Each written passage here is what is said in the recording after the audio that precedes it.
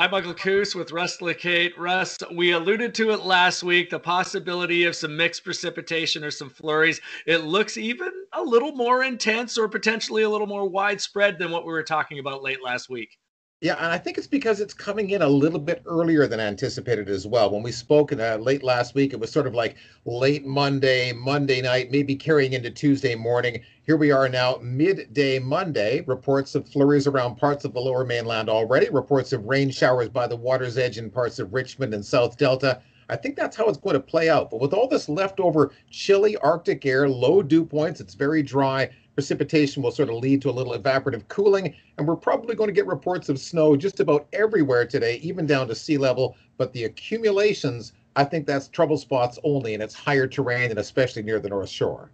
And that's where we have the warnings from West Vancouver out to Maple Ridge. So right up against Bingo. the mountains, we get some upsloping for sure, and the temperatures just aren't there. Daytime highs, even right along sea level, are 4 degrees, and that's late morning with temperatures coming down 1 or 2 degrees. You get into that danger zone, and it looks like with this wave, there's about 10 millimeters of precipitable water in there. So that's your maximum potential for snow up in the mountains, but everywhere else it's going to be pretty much mixed. I think so.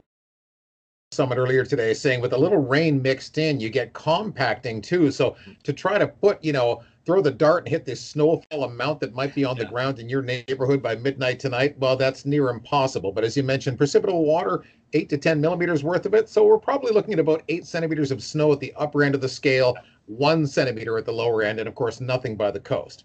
Yeah. And then after that, this wave moves through pretty quickly. By late day tomorrow, we should be back to a bit of a break and Remembrance Day. I know we're not hitting the cenotaphs this year, but at least the weather looks probably the best of the week. I think so. It's calm. It's relatively dry. There's just a lot of leftover cloud cover, starting out maybe a degree or so above the freezing mark and finishing up with a high of 7 degrees. So agreeable for Remembrance Day, but trending wet Thursday and Friday. Excellent. Thanks so much, Russ.